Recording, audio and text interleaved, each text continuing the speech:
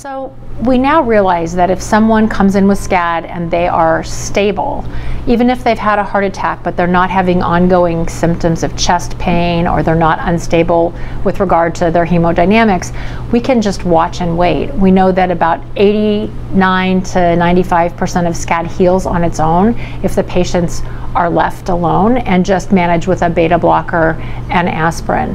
However, in folks that are having ongoing ischemia, so ongoing chest pain or hemodynamic instability, or they have no blood flow to the distal vessel, in those individuals we will try to open the vessel with stenting.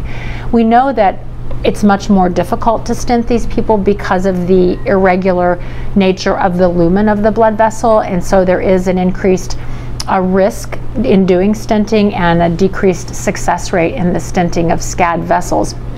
But in experienced hands today, if proper techniques are used, we do have pretty good outcomes. Now, there's another, in addition to stenting, there's a new type of treatment that's being done in some institutions, which is where they'll use a cutting balloon to go in and open the vessel and relieve that pressure in the wall of the vessel. And that's one of the newer techniques that's being used. So the research is really directed at looking at ongoing development of techniques that might be applicable, especially in the sicker patients.